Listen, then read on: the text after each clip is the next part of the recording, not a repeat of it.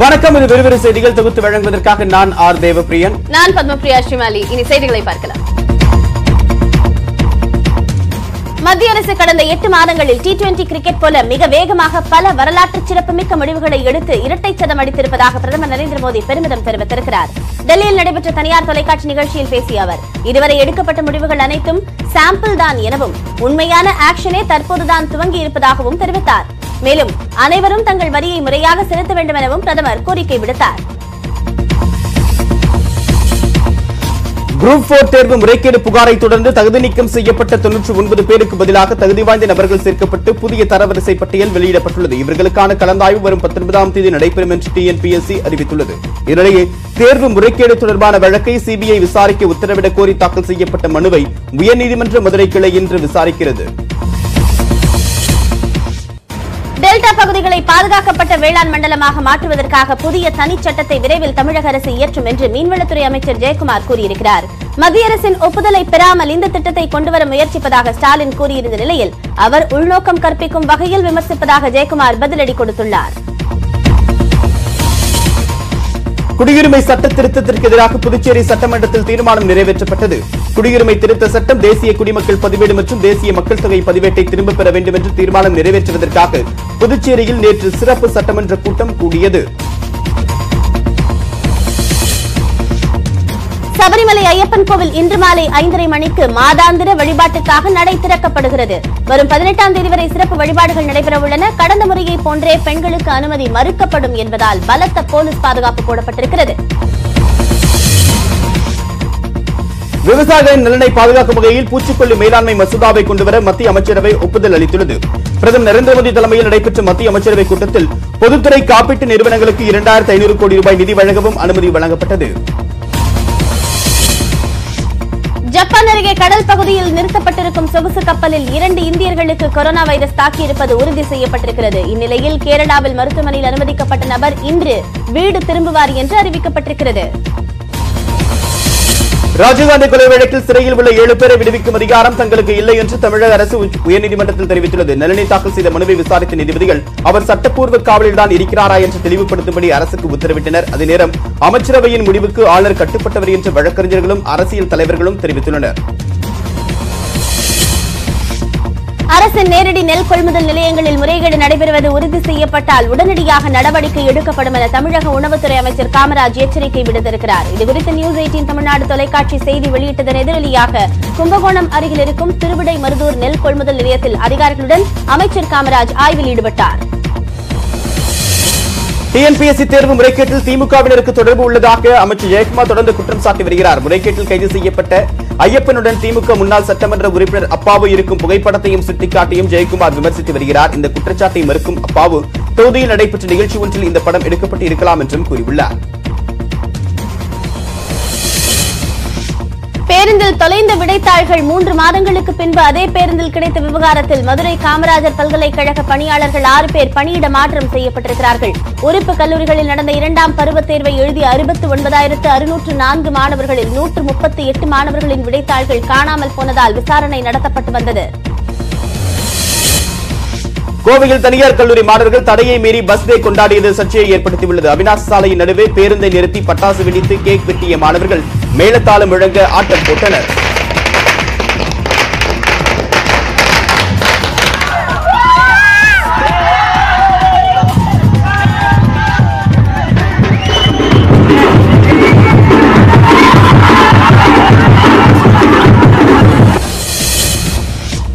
பள்ளி மாணவர்களுக்கு உளவியல் சார்ந்த பிரச்சனைகளுக்கு தீர்வு காண ஈரோடு மாவட்டத்தில் அமைக்கப்பட்ட நடமாடும் ஆலோசனை மையம் ஓராண்டாக முடங்கி கிடப்பதாக குற்றச்சாட்டு எழுந்திருக்கிறது. இந்த மையத்தின் நடமாடும் வாகனம் ஒரே இடத்திலேயே நிற்கிறது. மக்களுக்கு தேவையான திட்டங்களையும் அறிவிப்புகளையும் தந்து நவீன கால ராஜராஜ சோழனாக முதலமைச்சர் எடப்பாடி பழனிசாமி திகழ்ந்து வருவதாக அமைச்சர் ராஜேந்திர பாலாஜி புகழாரம் சூட்டியுள்ளார். காவிரி டெல்டா பகுதி பாதுகாக்கப்பட்ட வேளாண் மண்டலமாக அறிவிக்கப்பட்டுள்ளதை சட்டமாக்குவதற்கு அனைத்து நடவடிக்கை மேற்கொள்ளப்பட்டு வருவதாகவும் அவர் தெரிவித்துள்ளார். நெய்வேலி NLC ஒப்பந்த தொழிலாளர்கள் பல்வேறு கோரிக்கைகளை வலியுறுத்தி நிர்வாகத்திடம் வேலைநிறுத்த கடிதம் வழங்கியிருக்கிறார்கள். ஒப்பந்த தொழிலாளர்களின் கோரிக்கைகளை ஏற்று 15 நாட்களுக்குள் சுமூக தீர்வு ஏற்படுத்தாவிட்டால் வரும் 25ஆம் தேதி முதல் வேலைநிறுத்தம் நடைபெறும் என தொழிலாளர்கள் அறிவித்திருக்கிறார்கள். 10, 11, 12ஆம் வகுப்பு பொதுத் தேர்வின் முக்கிய பணிகளில் தனியார் பள்ளிகளின் ஆசிரியர்களை பயன்படுத்தக்கூடாது என்று அரசு தேர்வுத்துறை உத்தரவிட்டுள்ளது. தனியார் பள்ளியில் உள்ள மையங்களில் அரசு மற்றும் அரசு உதவி பெறும் பள்ளி தலைமை ஆசிரியர், மூத்த ஆசிரியர்களை பயன்படுத்துமாறு உத்தரவு பிறப்பிக்கப்பட்டுள்ளது. அமெரிக்க அதிபர் டொனால்டு டிரம்ப் வரும் 24, 25 ஆகிய தேதிகளில் இந்தியா வருவதையொட்டி குஜராத் மாநிலத்தில் பாதுகாப்பு ஏற்பாடுகள் பலப்படுத்தப்பட்டுள்ளன. டெல்லியை தொடர்ந்து அகமதாபாத் செல்லும் டிரம்ப் மகாத்மா காந்தியின் சபர்மதி ஆசிரமத்திற்கு செல்கிறார். மேலும் கிரிக்கெட் மைதானத்தை பிரதமர் மோடியுடன் சேர்ந்து திறந்து வைக்க உள்ளார். மத்திய அமைச்சகங்களில் உள்ள உயர் பதவி இடங்களில் தாழ்த்தப்பட்ட மற்றும் இதர பிற்படுத்தப்பட்டவர்களை விட முற்பட்ட வகுப்பினரே அதிக அளவில் பணிபுரிவதை மத்திய அரசு ஒப்புக்கொண்டுள்ளது. சில பணிகளில் இடஒதுக்கீட்டு பிரிவினர் தாமதமாக சேருவதன் காரணமாக அவர்களால் உயர் பதவிக்கு வர முடியாமல் போவதாகவும் நாடாளுமன்றத்தில் மத்திய அரசு தெரிவித்துள்ளது. நிர்பயா குற்றவாளிகள் 4 வரையும் தூக்கிலிடுவதற்கான தேதியை அறிவிக்க கோரி அவரது தாயார் நீதிமன்றத்தில் கண்ணீர் விட்டு அழுதார். தண்டனையை தாமதப்படுத்தும் குற்றவாளிகளின் உத்தியை நீதிமன்றம் புரிந்து கொள்ள வேண்டும் எனவும் அவர் கோரிக்கை விடுத்தார். 4 வரையும் தூக்கிலிடுவதற்கான தேதியை அறிவிக்க கோரி டெல்லி விசாரணை நீதிமன்றத்தில் மத்திய அரசு மற்றும் திகார் சிறை நிர்வாகம் சார்பில் முறையிடப்பட்டது. இந்த விசாரணைக்கு நிர்பயாவின் தாயார் ஆஜராகியிருந்தார். கேரளாவில் லாட்டரி சீட்டு வாங்கிய தொழிலாளி ஒருவர் ஒரே இரவில் கோடீஸ்வரர் ஆனார். கண்ணூர் அருகே மாலூர் கைதாசலை சேர்ந்த ராஜன் 300 ரூபாய்க்கு லாட்டரி சீட்டு வாங்கினார். அதில் முதல் பரிசாக 12 கோடி ரூபாய் கிடைத்ததால் அவரது குடும்பத்தினர் மகிழ்ச்சி அடைந்துள்ளனர். ஆந்திராவில் மாமியாருடன் ஏற்பட்ட தகராறால் மலைக்குன்றில் குடியேறிய பெண் தண்ணீர் பற்றாக்குறையால் குழந்தை இறந்துவிட்டதாக கூறியிருக்கிறார். அந்த பெண்ணை தேடி கண்டுபிடித்த போலீசார் குழந்தை இறந்ததற்கான காரணத்தை கேட்டு அதிர்ச்சி அடைந்தனர். இதனால் குழந்தையின் உடலை மீட்டு பிரேத பரிசோதனைக்கு அனுப்பி வைத்தனர். உத்தரப்பிரதேசத்தில் காதலிக்க மறுத்த பெண்ணை வீடு தேடி சென்று துப்பாக்கியால் சுட்டவரை காவல்துறையினர் தீவிரமாக தேடி வருகின்றனர். அந்த பெண்ணுக்கு திருமணம் நிச்சயிக்கப்பட்டதால் இளைஞர் துப்பாக்கியால் சுட்டதாக கூறப்படுகிறது. இதில் அந்த பெண் காயமின்றி உயிர் தப்பினார்.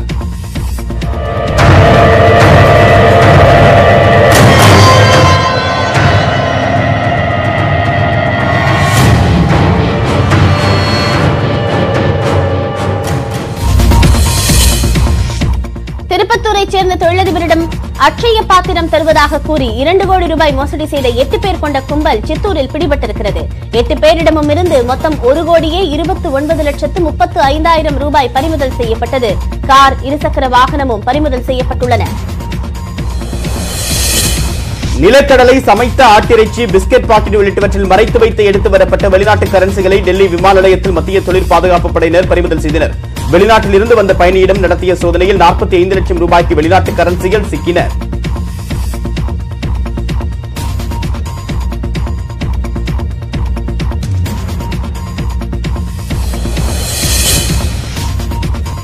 காதலர் தினத்தை முன்னிட்டு நேற்று ஹக் டே கொண்டாடப்பட்ட நிலையில் காங்கிரஸ் கட்சியின் ட்விட்டர் பக்கத்தில் வீடியோ ஒன்று வெளியிடப்பட்டது. பிரதமர் மோடியை ராகுல் காந்தி கட்டிப்பிடித்த காட்சி இடம்பெற்றிருக்கும் அந்த வீடியோவில் அன்பை வெளிப்படுத்துங்கள் என பாரதிய ஜனதாவுக்கு அறிவுரை கூறப்பட்டுள்ளது.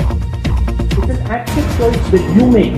If there is one thing that our religion teaches us, is that you absolutely cannot get imprisoned by hatred. And that is what is my endeavor, in my little way. Let us take the politics of this country. Let's fight. I will take on Narendra Modi ji, but I don't need to hate him. I can actually hug him and fight him. मैं आपके अंदर से आपके अंदर जो प्यार है उसको निकालूंगा. नमस्कार.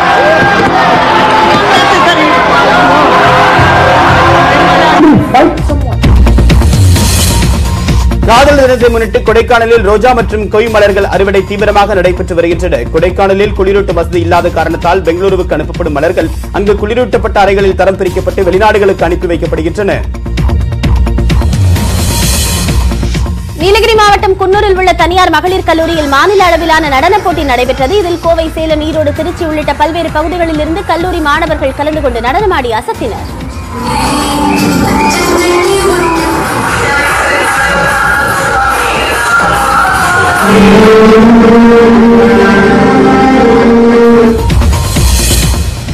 திருவண்ணாமலையில் ஊர்காவல் படை வீரர் மீது தாக்குதல் நடத்தி டிக்டாக் வீடியோ வெளியிட்ட 6 பேர் கைது செய்யப்பட்டனர். 6 இளைஞர்களையும் வாகன சோதனையில் பிடித்த போலீசாருக்கு ஊர்காவல் படையை சேர்ந்த அனீஷ்குமார் உதவியுள்ளார். இதற்கு பள்ளி தீர்க்கும் வகையில் 6 பேரும் அவரை தாக்கினர்.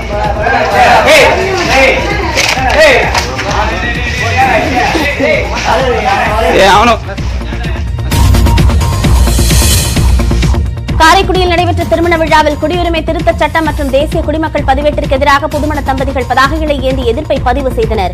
மத்திய அரசுக்கு எதிராக முழக்கங்களை எழுப்பியதுடன் குழு புகைப்படமும் எடுத்துக் கொண்டனர்.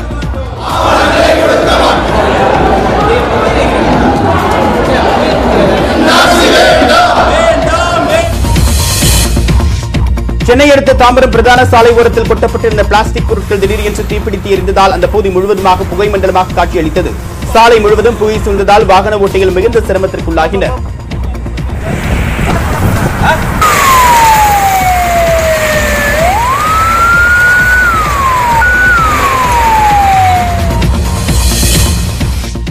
சேலம் மாவட்டம் மேட்டூர் அருகே தனியார் பள்ளியில் 1ஆம் வகுப்பு படிக்கும் 90 மாணவர்களில் 38 மாணவர்களுக்கு அம்மை நோய் பரவியது. இதனால் 1ஆம் வகுப்பு மாணவர்களுக்கு வரும் 16ஆம் தேதி வரை விடுமுறை அறிவிக்கப்பட்டிருக்கிறது. அம்மை நோய் பரவியது குறித்து பள்ளியில் சுகாதாரத்துறை அலுவலர்கள் ஆய்வு மேற்கொண்டனர். பாலியல் தொல்லை புகாரை கண்டுகொள்ளாமல் விசாரணை என்கிற பெயரில் அரசு அதிகாரிகள் தொல்லை கொடுப்பதாக மாணவியர் விடுதி காப்பாளர் ஒருவர் கண்ணீர் மல்க பேசும் வீடியோ வெளியாகியுள்ளது. கள்ளக்குறிச்சி மாவட்டம் தியாகதுர்கத்தில் உள்ள பிற்படுத்தப்பட்ட மாணவியர் விடுதி காப்பாளராக பணியாற்றி வரும் அந்த பெண்ணுக்கு அரகண்டநல்லூர் விடுதி காப்பாளர் முருகேசன் பாலியல் தொல்லை கொடுத்ததாக குற்றம் சாட்டப்பட்டுள்ளது.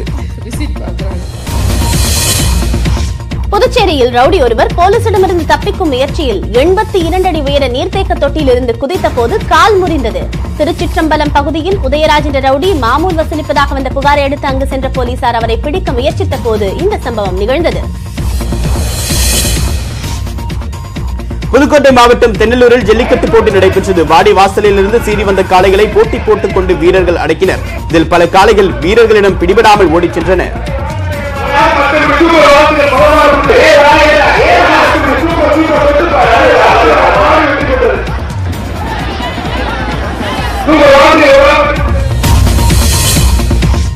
கோவை காந்திபுரத்தில் நிகழ்ந்த சாலை விபத்தில் இளைஞர் ஒருவர் உயிரிழந்தார். பிரசன்னகுமார், விக்னேஷ் என்ற 2 இளைஞர்கள் இருசக்கர வாகனத்தில் சென்றதை கவனிக்காத அரசு பேருந்து ஓட்டுநர் பேருந்தை வளைத்த போது இந்த விபத்து நிகழ்ந்தது.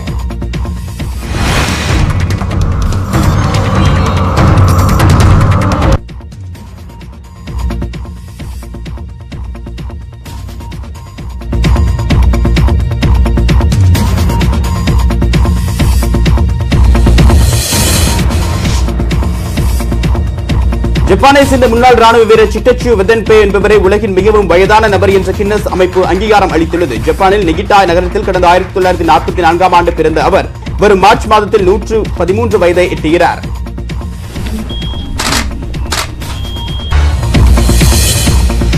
காதலர் தினத்தை ஒட்டி அமெரிக்காவின் அட்லாண்டா விமான நிலையத்தில் இறக்குமதியாகும் ரோஜா மலர்களை அதிகாரிகள் ஆய்வு செய்தனர். ரோஜா பூங்கொத்துகளுக்கு இடையே ஏதேனும் பூச்சிகள் அல்லது நச்சுக்கிருமிகள் இருக்கிறதா என்று ஆய்வு செய்து பிறகு விற்பனைக்கு அனுப்பி வைத்து வருகின்றனர்.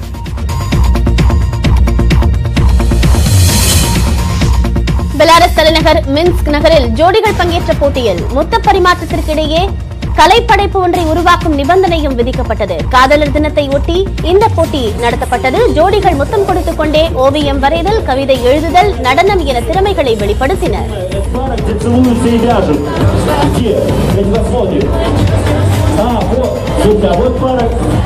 Друзья, смотрите, у нас есть пара, которые рисуют во время или брачный договор составляют. Я не знаю, как они называются.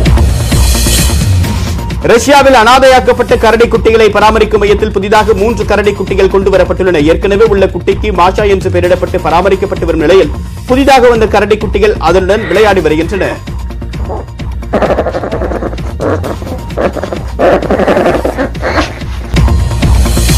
ஈராக் தலைநகர் பாக்தாத்தில் கடந்த 10 ஆண்டுகளில் முதல் முறையாக பனிப்பொழிவு பொழிந்தது. நகரம் முழுவதுமாக திடீரென்று வானிலை மாறி பனிப்பொழிய தொடங்கியதால் சிறுவர்கள் உற்சாகமடைந்தனர்.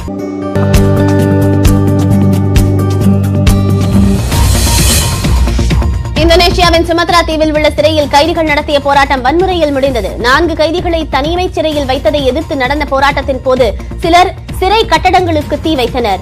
193 பேர் இருக்க வேண்டிய சிறைச்சாலையில் 400 பேர் இருந்ததால் கலவரத்தை கட்டுப்படுத்த முடியாமல் போலீசார் திணறினர். போர்ச்சுகல் நாட்டின் நெசாரே நகரத்தில் நடைபெற்ற அலைச்சறுக்கு போட்டியின் இடையே உள்நாட்டு வீரர் அலெக்ஸ் பெத்தல்லோ ராஜதலையில் சிக்கி சுயநினைவை இழந்தார். உடனடியாக அவரை மீட்டு போட்டி ஒருங்கிணைப்பாளர்கள் மருத்துவமனையில் அனுமதித்தனர்.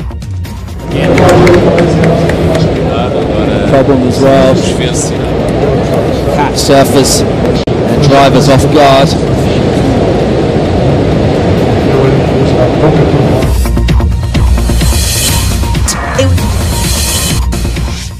கோங்கரா இயக்கத்தில் சூர்யா நடித்துள்ள சூரரை போற்று படத்தின் வெய்யோன் சில்லி பாடல் இன்று மாலை 5 மணிக்கு வெளியாகும் என அறிவிக்கப்பட்டிருந்த நிலையில் 3 மணிக்கு அப்பாடலின் 1 நிமிட வீடியோ வெளியாகும் என தெரிவிக்கப்பட்டிருக்கிறது.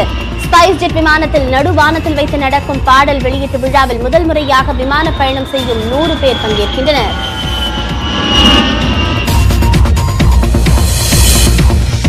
விஜய் சேதுபதி நடித்துள்ள மாஸ்டர் திரைப்படத்தின் ஒரு குட்டி கதை பாடலை நடிகர் விஜய் பாடியுள்ளார். நாளை மாலை 5 மணிக்கு இந்த பாடல் வெளியாகும் நிலையில் படத்தின் இசையமைப்பாளர் அனிருத் இதனை அறிவித்துள்ளார். செல்ஃபி புள்ள பாடலை தொடர்ந்து இந்த கூட்டணி மீண்டும் ஒரு பாடலில் இணைந்துள்ளது. விஜய் சேதுபதி மதம் மாறியதாக வதந்தி பரப்பி வந்தவர்களை போய் வேற வேலை இருந்தா பாருங்கடா என விஜய் சேதுபதி சாடி ட்விட்டரில் பதிவிட்டது ட்ரெண்டிங் ஆகி வருகிறது. போய் வேற வேலை இருந்தா பாருங்கடா என்கிற ஹேஷ்டேகில் பலரும் தங்களது கருத்துக்களை பகிர்ந்து வருகின்றனர். இதனை படத்தின் பெயராக பதிவு செய்யவிருப்பதாக இயக்குனர் அமுதன் வேடிக்கையாக தெரிவித்திருக்கிறார். ஆர்யா நடிப்பில் உருவாகியுள்ள டெடி திரைப்படத்தில் இடம்பெற்றுள்ள தனிமையே என்ற பாடல் காதல் தினமான நாளை வெளியாகும் என்று அறிவிக்கப்பட்டுள்ளது. காதலர் தினத்தை ஒட்டி சிங்கிள் பசங்களுக்காகவே இசையமைப்பாளர் இமான் இந்த பாடலை இசையமைத்துள்ளதாக நடிகர் ஆர்யா நகைச்சுவையாக தெரிவித்துள்ளார். ராகவா லாரன்ஸ் பாலிவுட்டில் இயக்குநராக அறிமுகமாகும் லட்சுமி பாம் திரைப்படத்தின் படப்பிடிப்பு ஏறத்தாழ நிறைவு கட்டத்தை எட்டி வருகிறது. தமிழில் வெற்றி பெற்ற காஞ்சனா திரைப்படத்தின் ரீமேக்காக தயாராகி வரும் இந்த திரைப்படத்தில் அக்ஷய்குமார் நாயகனாக நடித்து வருகிறார். மே 22ஆம் தேதி இந்த திரைப்படம் வெளியாகும் என்று அறிவிக்கப்பட்டிருக்கிறது. சேவை வரி செலுத்துமாறு இசையமைப்பாளர் ஏ ஆர் ரஹ்மானுக்கு ஜிஎஸ்டி ஆணையம் அனுப்பிய நோட்டீஸுக்கு சென்னை உயர்நீதிமன்றம் இடைக்கால தடை விதித்தது. தொடர்பாக ஏ ஆர் ரஹ்மான் தாக்கல் செய்த மனுவில் தனது படைப்புகளின் காப்புரிமையை நிரந்தரமாக பட தயாரிப்பாளர்களுக்கு வழங்கிய பிறகும் சேவை வரி செலுத்தக் கூறுவதாக குறிப்பிட்டிருந்தார். இந்தியாவில் 6வது சிஏ தொழிற்சாலையை தமிழகத்தின் ஸ்ரீபெரும்புதூரில் முதலமைச்சர் எடப்பாடி பழனிசாமி தொடங்கி வைத்தார். விழாவில் பேசிய முதலமைச்சர் எடப்பாடி பழனிசாமி ஒப்பந்தம் போடப்பட்டு வெறும் 18 மாதங்களில் தொழிற்சாலை பயன்பாட்டிற்கு வந்திருப்பதாக கூறினார். இதன் மூலமாக நேரடியாக 1000 பேருக்கும் மறைமுகமாக 10,000 பேருக்கும் வேலைவாய்ப்பு கிடைக்க உள்ளது. பஜாஜ் நிறுவனம் BS6 என்ஜின் கொண்ட பல்சர் 150 இருசக்கர வாகனத்தை அறிமுகப்படுத்தி இருக்கிறது. இதன் துவக்க விலை 95,000 ரூபாய் என நிர்ணயிக்கப்பட்டிருக்கிறது. இதேபோல BS6 என்ஜினுடன் பல்சர் NS200 விரைவில் அறிமுகமாகிறது. இந்த மாடல் பழைய விலையிலிருந்து 10,000 ரூபாய் அதிகமாகும் என கூறப்படுகிறது. நாட்டின் சில்லறை பணவீக்கம் 7.35%இலிருந்து 7.59% அதிகரித்துள்ளது. 6 ஆண்டுகள் இல்லாத அளவுக்கு விலைவாசி உயர்வு ஏற்பட்டுள்ளது இதற்கு காரணமாக கருதப்படுகிறது. வெங்காயம் உள்ளிட்ட உணவுப் பொருட்களின் விலை அதிகரிப்பு முக்கிய காரணமாகவும் கணிக்கப்பட்டுள்ளது. இந்தியன் சமையல் எரிவாயு சிலிண்டர் விலை ஒரே நாளில் 147 ரூபாய் உயர்த்தப்பட்டிருக்கிறது. மானியமில்லாத எரிவாயு சிலிண்டர்கள் மீதான விலை உயர்வு நேற்று முதல் அமலுக்கு வந்திருப்பதாக இந்தியன் ஆயில் நிறுவனம் தெரிவித்திருக்கிறது. அதன்படி சென்னையில் 14 கிலோ எடை கொண்ட சிலிண்டரின் விலை 147 ரூபாய் உயர்ந்து 881 ரூபாய் ஆகியுள்ளது. இந்திய தேசிய நெடுஞ்சாலை ஆணையம் நியமிக்கும் ஃபாஸ்டாக் அட்டைகளை வரும் 15ஆம் தேதி முதல் 15 நாட்களுக்கு கட்டணமின்றி பெறலாம் என்று மத்திய அரசு அறிவித்துள்ளது. வங்கிகள், ஆன்லைன் வர்த்தக நிறுவனங்கள் 100 ரூபாய் கட்டணத்தில் ஃபாஸ்டாக் அட்டைகளை வழங்கி வருகின்றன. கேரள அரசின் ஊடக விருதுகள் அறிவிப்பை தொலைக்காட்சியில் நேரலை செய்த பெண் செய்தியாளர் விருது பட்டியலில் தனது பெயர் இருந்ததை கண்டு இன்ப அதிர்ச்சி அடைந்தார். கேரள தனியார் தொலைக்காட்சியில் இணை ஆசிரியையாக பணியாற்றும் ஸ்ரீஜா ஷ்யாம் தனது பெயரை அறிவிக்கும் போது கொடுத்த ரியாக்ஷன் இணையத்தில் வரவேற்பை பெற்றது. മാതൃഭൂമി ന്യൂസിലെ കൊച്ചി ബ്യൂറോയിലെ ക്യാമറാമാൻ വേണു PS നാണ്.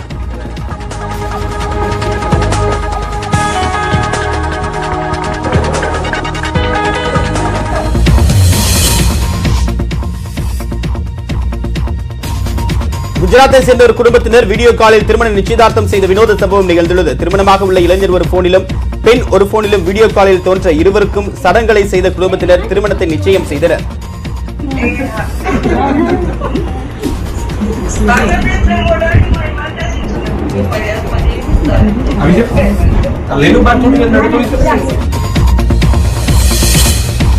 ரஷ்யாவில் மெட்ரோ ரயில் ஒன்றில் கொரோனா வைரஸ் தாக்கத்தால் பாதிக்கப்பட்டது போல நடித்த இளைஞரை போலீசார் கைது செய்தனர். பிராங்க் நிகழ்ச்சிக்காக அந்த இளைஞரை செய்த வேலை அவருக்கே வினையாக வந்து முடிந்த நிலையில் 5 ஆண்டுகள் வரை சிறை தண்டனை கிடைக்க வாய்ப்புள்ளதாக கூறப்படுகிறது. Основанием стал распространенный в сети ролик, на котором видно, как мужчина в вагоне метро падает, бьется в конвульсиях. Его сообщники тем временем кричат, что он болен коронавирусом. Вот сейчас идет поиск других участников этой инсценировки. சீனாவில் உள்ள மருத்துவமனை ஒன்றில் கொரோனா வைரஸால் பாதிக்கப்பட்டவர்களை மருத்துவ ஊழியர்கள் நடனமாட வைத்து உற்சாகப்படுத்தினர். நோய் விரைவில் குணமாகும் வகையில் அவர்களை உடற்பயிற்சி செய்ய வைத்தும் நடனமாட செய்தும் அவர்களின் மனதை மகிழ்ச்சியாக வைத்துக் கொள்ள மருத்துவர்கள் முயற்சித்து வருகின்றனர்.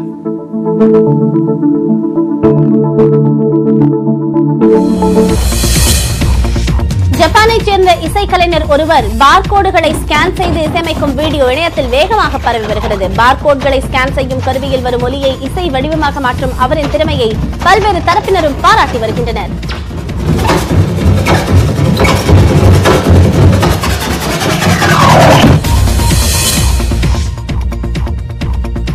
ஸ்பெயின் நாட்டின் மெஜார்கோ தீவில் குடிபோதையில் 200 கிலோமீட்டர் வேகத்தில் காரை ஓட்டிச் சென்றவர் காருடன் கடலுக்குள் பாய்ந்த அதிர்ச்சி சம்பவம் நிகழ்ந்துள்ளது. இதனை கண்ட சிலர் படகை எடுத்துக் கொண்டு சென்று நீருக்கடியில் காருக்குள் சிக்கிக் கொண்டிருந்த நபரை பத்திரமாக மீட்டனர். சிறிய இடைவேளைக்கு பிறகு வணக்கம் தமிழ்நாடு தொகுப்பில் சந்திக்கலாம்.